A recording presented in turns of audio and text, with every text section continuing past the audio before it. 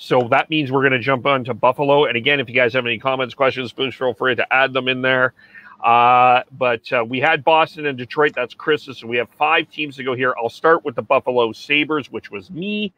So this was not easy because I think there's a number of different ways that you can go. But the forwards, Jack Eichel, Sam Reinhart, Victor Olofsson, I think those are no-brainers. Jeff Skinner is an unfortunate no-brainer too because he has a no-movement clause. Anders Bjork, I think that's going to be. I know that's going to be a bit of a controversial one, but he's the guy that they got for Taylor Hall. I do think he's got some goal-scoring ability, so that's why I went him. Cody Eakin, I still think has some potential as well, and I went with Casey Mittelstadt. That would be the reason I went there is I think that would be it's either between Mittelstadt and Thompson, and I think Seattle's going to be interested in both. And if I can see if I can get something for Casey Mittelstadt, which I think he would work very well in Seattle, I would like to do that. And then defenseman, I went D-Dahlin, Ristolainen, Miller, Jokiharju on that end as well. I think I screwed that up though. You did. Okay. So my apologies. Okay, let me fix this quickly. I'm gonna go down. You drop Jokiharju. Oh, I did drop Jokiharju. Okay, correct. You're right. Yeah.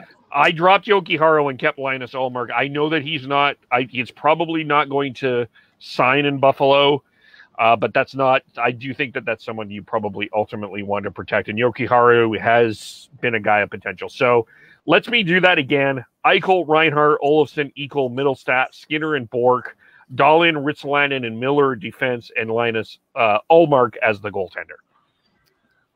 On the forwards there, I don't think I would protect Cody Eakin. I think I would go either Tage Thompson.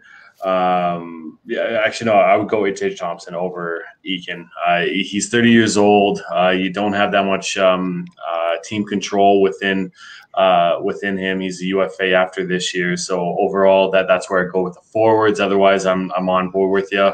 It's a bit of a different story on the back end. You left Jake McCabe exposed. He's 27. Yes, he's a UFA this year, but I feel like he's very attached to this organization considering they drafted him. And then you do have Jokiharju, who is 22 years old. He's a right shot defenseman, which is ridiculously hard to find. Jokiharju, he was quarterback in that number 1 power play in Chicago.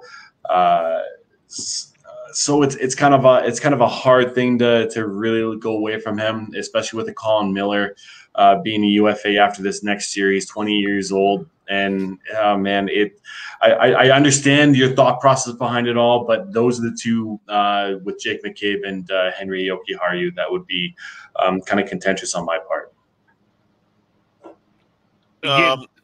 Go ahead, Tyler. In regards to Eakin, I mean, you could also maybe consider leaving him exposed and protecting Gergensons. I mean, Gergensons is about the same price, but under contract for 1 more year and a couple of years younger, also a center. But this is like a number of other, let's say, weaker teams. I mean, you can debate a number of these selections. Yeah. The big one for me is Tage Thompson. I think he is a big part of that future in Buffalo. A lot of the big pieces in Buffalo are still young. And I think he's part of that. Devin, I think I completely agree with you with Tage Thompson over Cody Eakin. But it's one of those things where you just you got to find a way to protect your assets as well. I know there's a lot of talk that there's a lot of talk on Ristolainen wanting out, but you got to protect it and and find a way to get assets for him. It's other than Thompson for Eakin, I think that list is pretty solid there, Kev. It's tough too because it's the other side of that is with like not protecting Cody Eakin, fine, okay, but there's not a lot of veteran preference in Buffalo, and you still will need that. And I think you look at a Mittelstadt and a Ristolainen as an example. I think that's someone that if they are exposed, Seattle wants to take, and you are going to lose them. So, but it's not an easy list for sure.